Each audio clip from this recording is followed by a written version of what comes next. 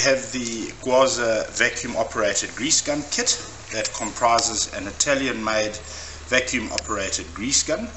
It's the Speedy Grease light system, along with one of our quick release couplers. Both of these are patented, and as you will see, the design is really good. Firstly, you take a standard DIN 1284 grease cartridge, 400 gram. You take a follower plate from the pack that is supplied with the kit that is inserted into the bottom of the grease cartridge. You then place the grease cartridge through the screw-in plastic barrel. You run it through so that the lip connects at the top where the thread is. This is then threaded into the receiver on the grease gun.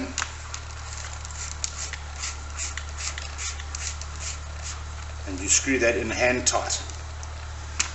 You then prime the gun simply by pushing on the bottom of the receiver until the grease is forced up against the seal inside the receptacle in the gun.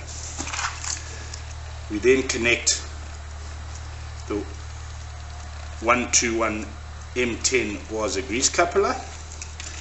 Andy, if I can just ask you to hold that, just point it down there so it doesn't mess all over, and we then begin the pumping action.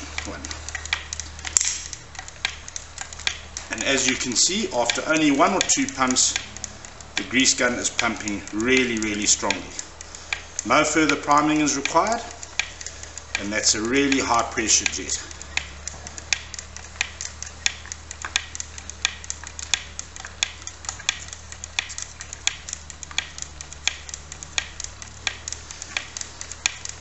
There's no lessening of pressure at all, but if for some reason that there is, all that it is required to get the gun going again is just a light pressure on the back of the follower, and you carry on. But it's really not necessary to prime it at all.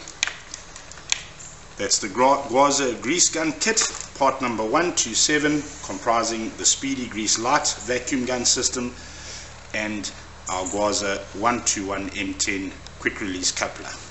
Also included in there is a 12-inch hose and a 4-jaw coupler.